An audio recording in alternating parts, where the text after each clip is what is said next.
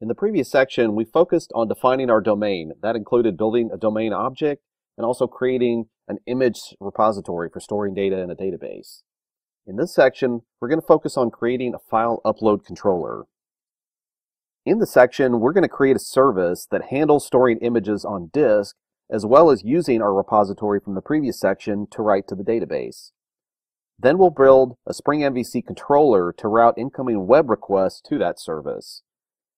Finally, we'll test it all out using the command line curl tool. In this video, we're going to focus on building the image handling service. Doing that, we're going to create, first of all, an auto-wired Spring service. We'll add methods to look up, store, and delete images, both on disk and in the database. And then finally, we're going to preload some test data. Now here we are in our IDE where we've left off in section 1. We had just created the image repository.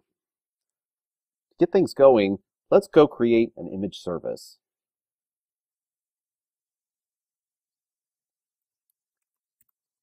Now the point of having a service is when you need to have one centralized collection of functionality, and according to the book Domain-Driven Design by Eric Evans, this should be a service that does not carry any state with it.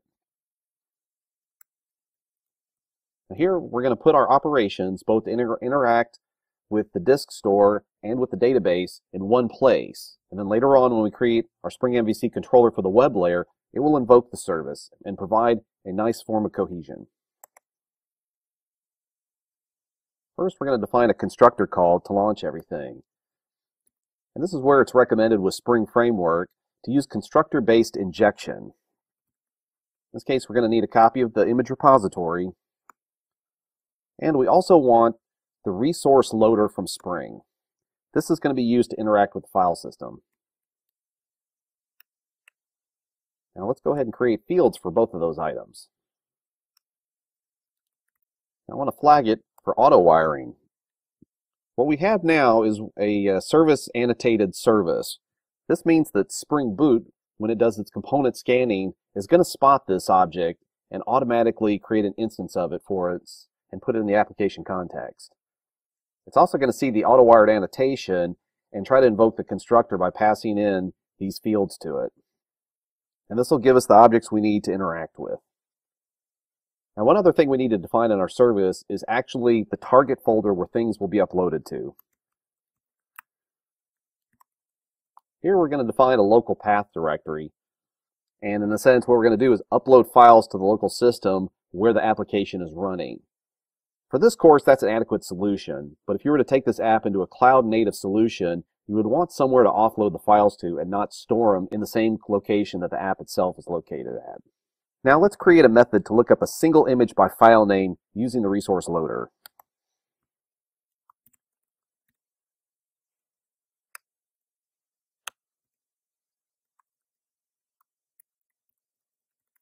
What we're doing is doing a get resource lookup. And we're returning a Spring Framework resource type. Now, resource types expand a lot of different types. We can reference file-based systems, class path. We can even reference HTTP-based things out on the web. In this case, we're going to deal with a local file-based system, so we're using the file prefix. We're telling it to go look into our root folder, add a slash to it, and finally the file name itself as the lookup criteria, and hand back a resource handle to that object. Next, we'll add a method for creating new images based on the Java multi-part file object that we intend to write into our controller and some Java NIO operations.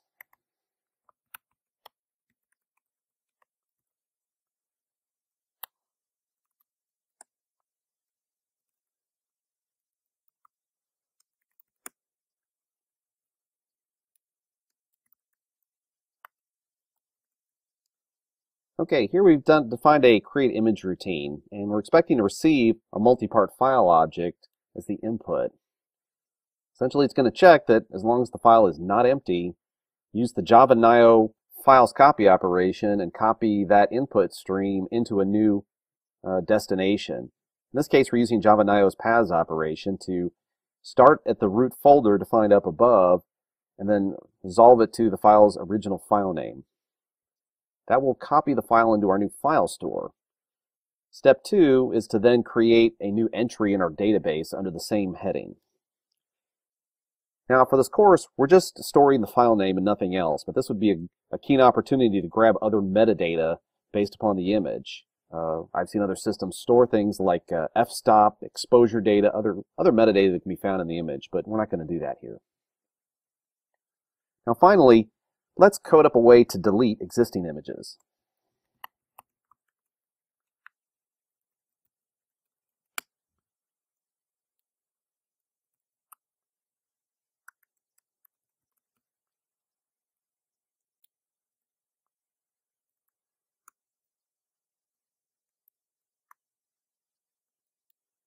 Now here we've created a delete image operation based on file name.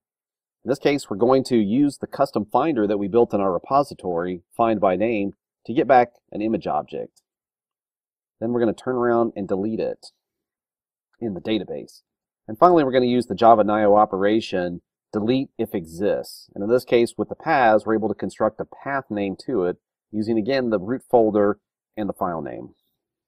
For development purposes, it's really handy if we can preload some data. For loading data, it's always handy to use Spring Boot's command line runner. Command line runners are automatically invoked once all the beans in an app context are defined. Now here we've defined a new bean definition, a command line runner. We're calling this setup. This indicates that this command line runner bean needs to have access to the image repository that we were using earlier. With that in place, we're ready to go. First, we're going to use Spring's file system utils to clean out the upload root folder. Then we can use a mixture of Spring and Java NIO to create a new folder and then copy in 3 fake files while also writing their metadata to the database.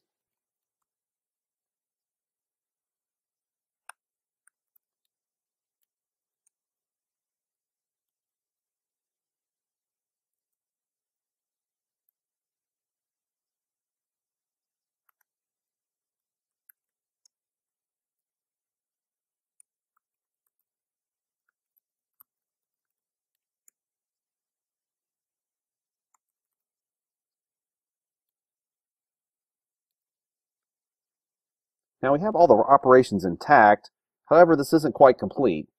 The idea is we want to return a command line runner so that all these will be invoked when this app context starts up.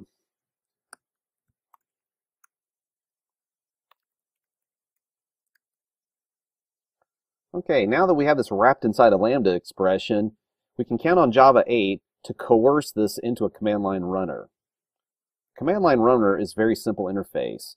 It has a single run method with a variable number of arguments to it. This makes it perfect for Lambda expressions, and then we can coerce it to take in a single input and return back a code block for it to run. Something to note is, if you were to take this code to production, you'd probably want to mark this chunk of code to be executed differently. In other words, you don't want it to automatically delete everything. In this case, it's really handy to use Spring's profile setting, and you can mark this as only use it in dev. So you would have to activate this particular profile in order for it to kick in. But because we're demoing this stuff through the course, we're just going to leave that out for now. Now to recap this video, we've created a Spring service to handle finding, creating, and deleting images, and we also preloaded some test data.